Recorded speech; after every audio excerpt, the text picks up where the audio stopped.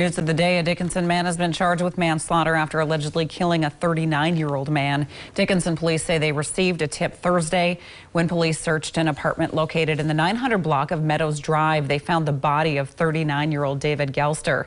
Gelster had been shot to death sometime in the early morning hours on March 12th.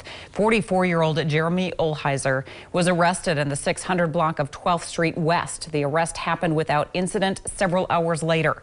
Olheiser was armed with a concealed handgun, according to police. Dickinson police say Olheiser confessed to the shooting and has been charged with B felony manslaughter. Well, folks who love the outdoors are getting an